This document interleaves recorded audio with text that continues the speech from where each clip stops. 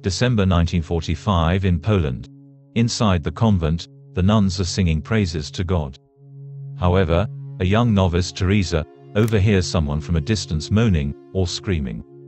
Bothered with what she heard, Teresa slips out after the ceremony and walks across the snowy countryside. She reaches a small village and is greeted by a group of children. The older kid promises to help her in finding a doctor if she gives him money, so Teresa obliges. The kid leads her to a hospital full of injured soldiers. Overwhelmed, Teresa tries to approach a doctor but gets shut down because he's overwhelmed himself. Teresa approaches Mathilde, a French doctor, and asks for her help. However, Mathilde turns her down, saying the hospital is only for French patients. She leads Teresa out the door. Later, Mathilde goes for a smoke after an operation. From the window, she sees Teresa kneeling in the snow, praying in front of the establishment. She decides to help the desperate nun. Sneaking with Teresa into the convent at night, Mathilde discovers where the noise is coming from. It's a pregnant woman thrown out by her family, moaning in pain as she's nursed by the nuns. Quickly inspecting the hesitant pregnant woman, Mathilde discovers she has a breech baby. This means the baby is lying feet first. Mathilde decides to perform surgery. Putting the woman under anesthetics, Mathilde performs the painstaking surgery in the dark with little equipment. Still, she successfully pulls out the baby. Later, Mathilde tells Maria she'll want to check on the mother and the child tomorrow. However, Maria is hesitant and acts coldly toward Mathilde. The good doctor tells Maria that she'll have blood on her hands if the two die tomorrow. Maria pauses. She tells Mathilde to come back during the dawn prayer. Mathilde drives away just before sunrise. Arriving at the hospital, Mathilde heads straight back to work without sleep. She's late and gets a mouthful from the head surgeon, Samuel. Eventually, he sends her away, telling her to get some sleep or coffee. Mathilde heads out and sleeps soundly. Meanwhile, Teresa gets a mouthful from the abbess for breaking the rules and sneaking out. She tells Teresa that although she's still grief-stricken from the death of their sister, it's not an excuse to become disobedient to the convent's laws. Teresa gets punished with a week-long stay in her cell and a vow of silence. During the dawn prayer, Maria excuses herself, meets Mathilde at the door, and sneaks her into the convent. Mathilde gives the woman a shot of penicillin and asks to show her scar. However, the woman is hesitant, ashamed almost. Wanting to see the baby, Mathilde learns from Maria that he was already taken back to the woman's pious aunt. As they leave, Maria hides Mathilde after seeing the group of nuns pacing across the hallway. Seeing that the coast is clear, Maria and Mathilde walk out of hiding. Suddenly, Anna, one of the nuns, faints, prompting Maria and Mathilde to run to her aid. Mathilde sees the outline of Anna's pregnant belly on her clothing. Abbess arrives and summons Mathilde to her office as Maria leads Anna somewhere. Abbess explains to Mathilde that the Russians, their supposed liberators from the persecuting Germans, burst into their convent and ravished the nuns. Maria reveals that there are 6 pregnant nuns. Mathilde offers to send a Red Cross midwife. However, Abbess argues the nuns will be evicted, shamed, and eventually die because no one will take them in anymore. Mathilde tells them she'll report the situation to her superiors, forcing the stubborn nuns to agree to her deal. However, it has to be Mathilde who'll help them. Later in the evening, Mathilde hangs out with Samuel over drinks. During their discussion, Mathilde reveals that she came from a working-class family of die-hard communist parents. Meanwhile, Samuel was an only son in an upper-class family. However, his parents died in the Bergen-Belsen concentration camp. The conversation turns dark quickly, so Samuel dismisses the heir. He asks Mathilde to dance with him. Afterward, Samuel sends her home and tries to kiss her. Mathilde is hesitant but eventually begins to laugh at the ridiculousness of the situation. They sleep together. At the convent, Anna struggles to reconcile her faith with the terrible events. Meanwhile, Maria tells Zofia that her child has been taken to her aunt. Later, Abbess tells the nuns that Mathilde will be examining some of them. Inspecting the nuns, Mathilde realizes the gravity of the situation. as some of them cannot fathom what happened to them. Eventually, Mathilde asks Maria to help her help them, so Maria goes out to talk to the nuns. However, they all left. Mathilde is disappointed as she took a risk coming there after all. She leaves. As Mathilde drives in the dark, she is suddenly stopped by Soviet officers. They harass her and try to ravish her. As Mathilde desperately screams, trying to fight off the soldiers, Officer Roos arrives. The soldiers scramble in fear as the commander kicks them off of Mathilde. He asks what Mathilde is doing there, but terrified, she can't verbalize an answer. Roos sends her away. Mathilde goes back to the convent, still reeling from the attack. Maria helps her to a room. As Maria leaves, Mathilde breaks down in tears but eventually falls asleep in exhaustion. In the morning, she sees the nuns singing praises. However, they suddenly stop as the Soviet soldiers arrive to inspect the convent, suspecting them of hiding enemies. Abbess faces them. Suddenly, Mathilde interrupts and tells them there's an epidemic of typhus, prompting the soldiers to leave. Afterward, Abbess begins to feel unwell. Mathilde learns that the Russians ravished Abbess too. Mathilde learns that Maria is also a victim. Maria tearfully recounts the events. She claims she's luckier than the other nuns because she isn't a virgin anymore. As Mathilde leaves, the nuns suddenly run toward her, kissing and hugging her, pleading with her not to leave them. However, Mathilde has to go to work. She arrives at the hospital and buys a cigarette from a young boy. Afterward, she gets a mouthful from the colonel. Samuel tells her he'd be really pissed if she got sent home. Later, while Mathilde makes her report, Samuel asks her out. She turns him down, saying she needs to sleep. However, Samuel knows she's lying. After writing her report, Mathilde cycles to the convent and continues to inspect the pregnant nuns.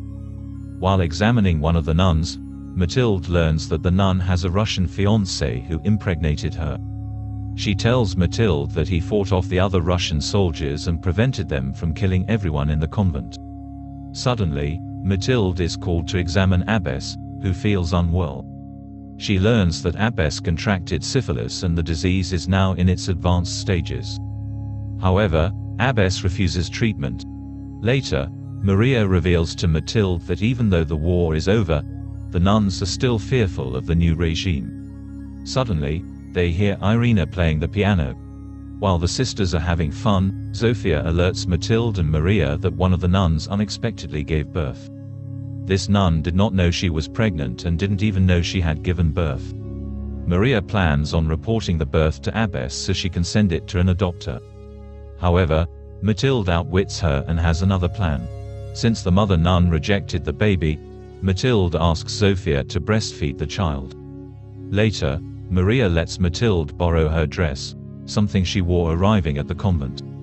Maria tells Mathilde that if not for the war and the horror that struck them, she would consider herself happy. On the other hand, Mathilde doesn't know her happiness. Returning to the hospital, Mathilde learns from the colonel that they will pack up and leave in a month. Some will return to France, and others will be stationed in Berlin. Later in the evening, Samuel tells Mathilde he'll miss her. Mathilde begins crying, but Samuel knows it's not about him. Despite probing her, Mathilde doesn't tell Samuel anything. Annoyed, Samuel dances with another girl, trying to provoke Mathilde. However, she just swigs her glass of liquor. At the convent, life seems to go by normally again. However, some pregnant nuns struggle with movement. Suddenly, one of the nuns' water broke, prompting Maria to call Mathilde.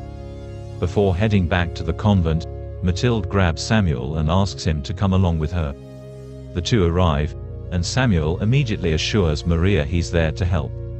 The abbess meets Samuel and immediately leers at him. However, Samuel tells her he's not going to heaven and that they can discuss everything for hours, but the nuns need his help. Eventually, Abbess and Maria lead him to the pregnant nuns.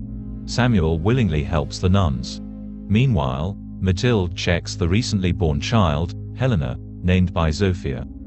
When Zofia leaves, Maria tells Mathilde she plans on giving the child up for adoption and then finally tells Abbess about the situation. As Mathilde leaves, Abbess arrives, sees Maria holding the baby, and asks her to come to her office. Later, Zofia sees Abbess carrying the baby in a basket as she exits the convent. Zofia runs to her in the cold snow but loses track of her.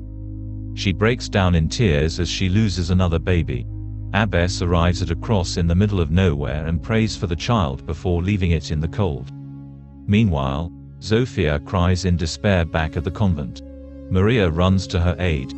Abbess prays for forgiveness and strength while tears run down her eyes. She asks for strength to bear her heavy cross. Later, the nuns finally give birth, thanks to Mathilde and Samuel. Mathilde asks Maria to look for hot water and sugar, so Maria heads out. Suddenly, she hears screaming. As she runs to find the source, she sees another nun crying over the bloodied body of Zofia. She killed herself. Maria feels a mixture of complete disbelief and guilt.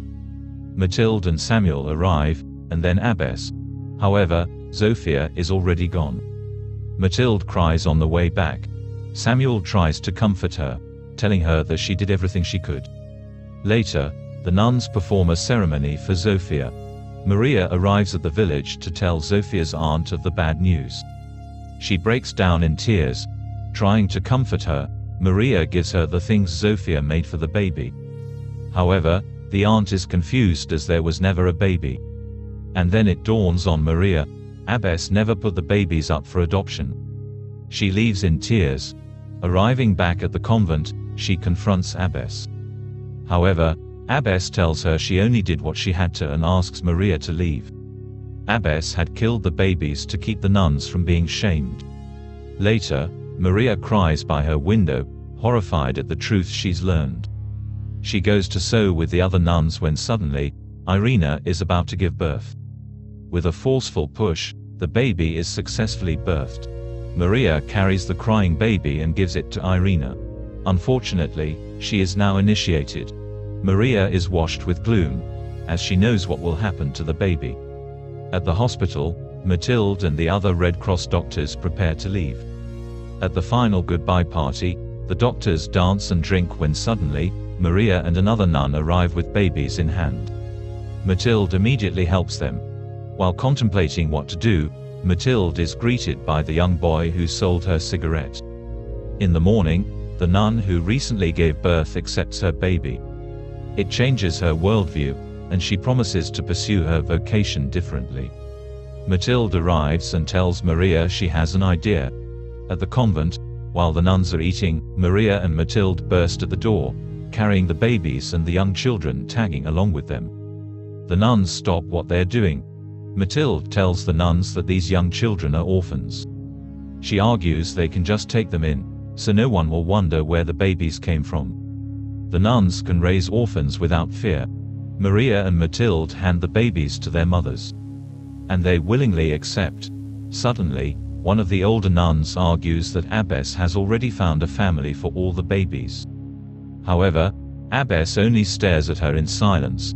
Maria walks toward her and asks her to speak. Abbess stands up and reveals to everyone what she did. Ashamed, she leaves quietly. One of the novice nuns calls her a murderer under her breath. Mathilde and Maria smile at each other while the older nun fights off her tears at their respected mother's sins. Later, the orphaned children eat while the nuns smile and fondly look at their babies. Mathilde drives away in the evening and sees a woman walking alone. She offers her a ride and a cigarette. Mathilde learns that the woman gave her child to the convent, as she didn't know how to be a mother. Mathilde smiles and drives away. 3 months later, the children run around the old nun as she's walking along the hallway. Meanwhile, many people flock to see the convent, hoping to find a child they can adopt. The convent's hallways that were once filled with silence become engulfed in children's noise. And the doting would-be parents' laughter. The older nun comes in to help the sickly abbess, but she hides in shame. Meanwhile, the nuns carry the babies for a photograph. While working on the other side of the world, Mathilde receives a letter from Maria stating that the dark days are gone. They send her a picture of them carrying the babies.